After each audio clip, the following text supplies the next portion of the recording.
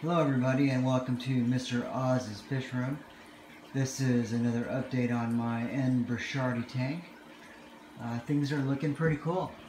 As each day progresses, you can see more and more detail with the fry. You can see their little fins.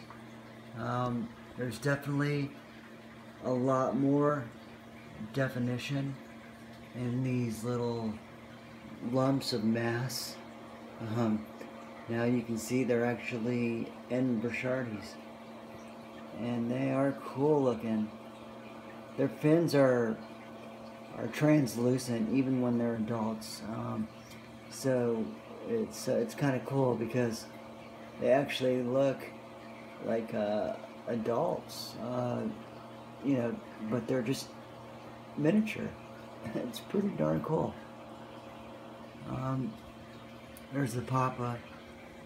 He's out right now, and that's his post right there where he hangs out. And then mama's over here. She usually claims this rock right here as her home, and they're both just checking me out right now. So the fry are just cruising around the entire tank at this point. They're no longer primarily affixed to the original location where Mama was letting them swim around. Now they're basically all over the tank.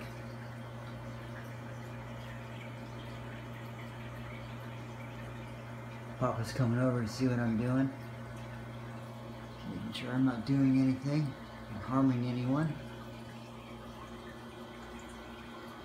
There's Mama looking at me.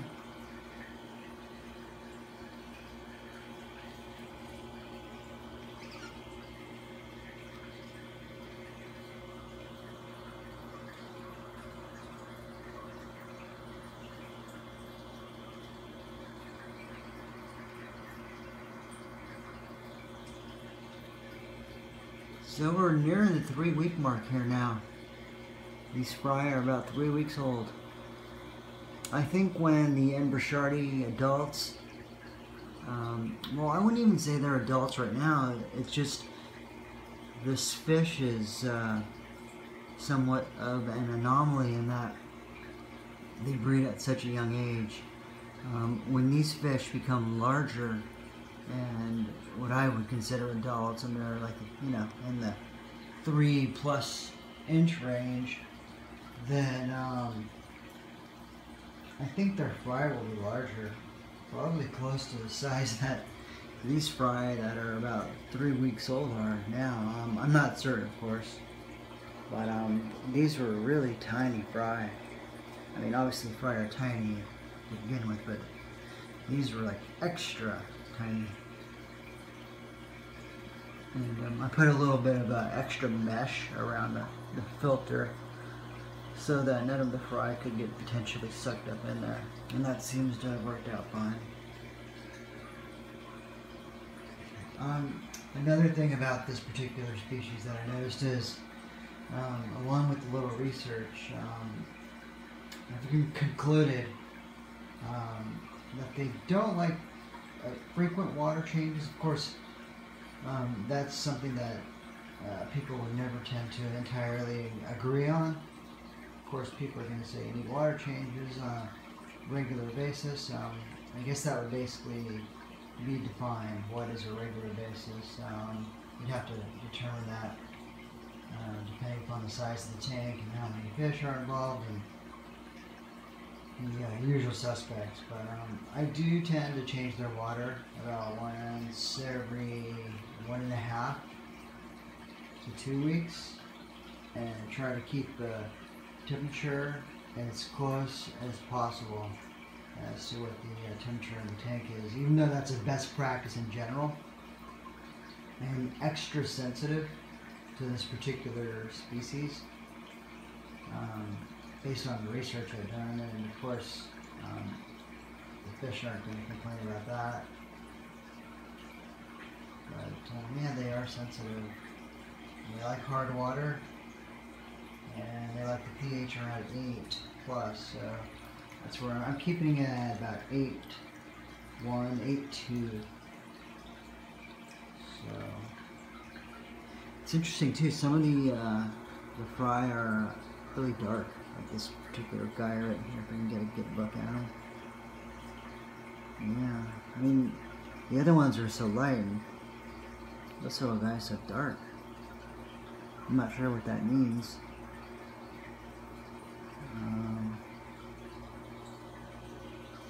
As far as I know, a particular genus and species of fish, they are all basically identical. Well, with this particular fish. An Brichardi is an Brichardi, and there's not a whole ton of variations. They all almost look identical. The differences would primarily be reflected on their age. So, I'm extending the length of this video, mainly just so everybody can see the fish and just appreciate them.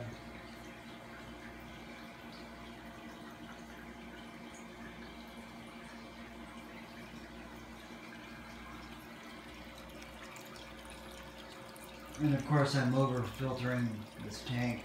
This is a C4 flugel, which is good up to about 70 gallons, and this is a 29-gallon tank. I like this 29-gallon tank. It's tall for a smaller tank, and it's not too long. 30 inches long, I believe.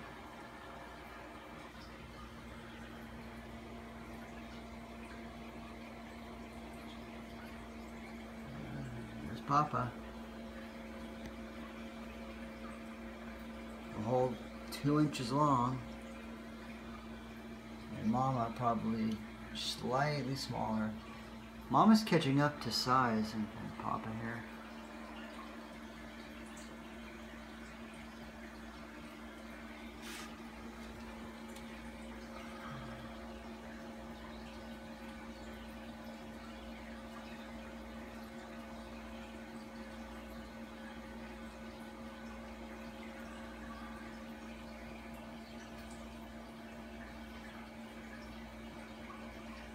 Okay, everybody, I think I'm going to wrap it up.